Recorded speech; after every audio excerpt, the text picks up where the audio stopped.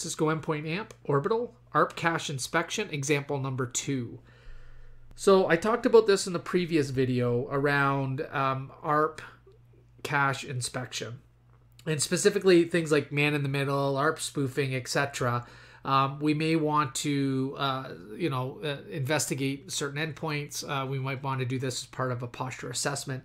But usually an IP address will be associated to a single physical address. So I've got two IP addresses, 1.1.1 and 2.2.2, that are assigned to a single physical address on the box. And so I want to be a little bit more specific in this case. And so I'm going to use some of the additional parameters I didn't use in the previous video. So right now we're doing select address in MAC, and we're counting that from the ARP cache. And so now what I want to do is I want to actually select count from the ARP cache, and I want to count, in this case, anything greater or equal to 1 as an example, right?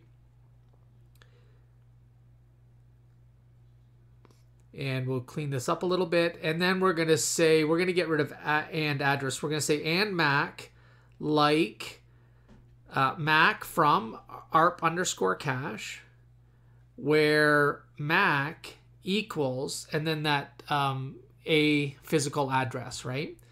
And maybe we've done this because we've got a packet capture with some information. It triggered off an anomaly in some type of flow collector.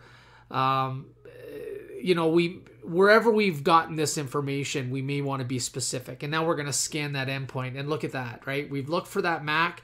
We've been able to pull out 2 IP addresses that are associated to that MAC.